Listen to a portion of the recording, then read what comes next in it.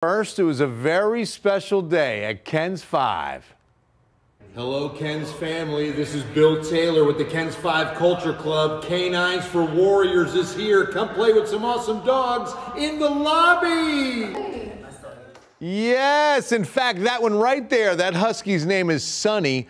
I was at Canines for Warriors doing the Veteran Day telethon when Sunny came over from Animal Care Service and began his program. And now he's getting ready to graduate. In fact, all of these dogs getting close to graduation and their forever companion. They will get matched up with a warrior. You save 2 lives in one. These warriors suffering with PTSD will have this companion for life.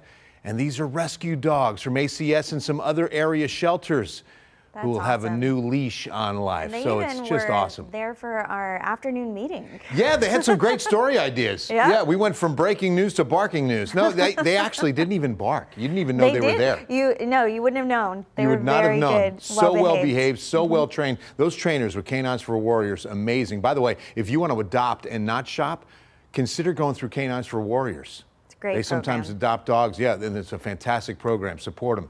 All right.